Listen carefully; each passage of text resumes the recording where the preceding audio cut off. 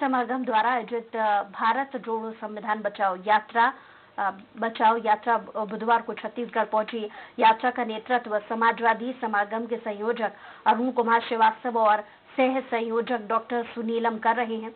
गांधी जी की 150वीं जयंती पर 30 जनवरी से यात्रा शुरू हो गई, जो 31 अक्टूबर तक देश भर में चलेगी। आपको बता दें कि इस यात्रा को 3 चरणों में पूरा किया जाएगा। पहले चरण में 30 जनवरी को दिल्ली से शुरू होकर 23 मार्च को हैदराबाद में पूरा होगा।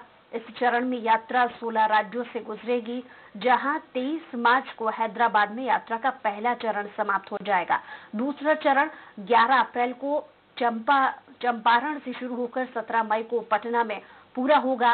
इस दौरान 10 राज्यों की यात्रा की जाएगी। तीसरा चरण 11 अक्टूबर को बलिया से शुरू होकर 31 अक्टूबर को नरेंद्र निकेतन दिल्ली में समाप्त होगा। हमने इस यात्रा में तमाम सारे सवाल उठाए हैं। हमने एनसीआर, सीएए, एनपीआर का विरोध किया है। हमने किसानों की तमाम मांगों को रखा है। हमने चुनाव सुधार की बात की है। हमने बेरोजगारी के सवाल को सबसे बड़ा उद्देश्य बनाया है।